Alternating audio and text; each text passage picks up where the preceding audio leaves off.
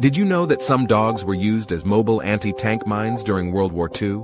They were trained by the Soviet military to carry explosives on their bodies and run under enemy tanks, where they would explode and destroy the vehicle. These dogs, usually Alsatians, were also called Hundminnen, or dog mines.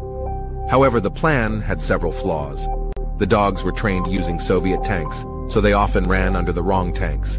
Also, the sound of gunfire and explosions scared the dogs, causing them to run back to their handlers with the explosives still attached. Despite these problems, the Soviet Union continued to use anti-tank dogs until 1943.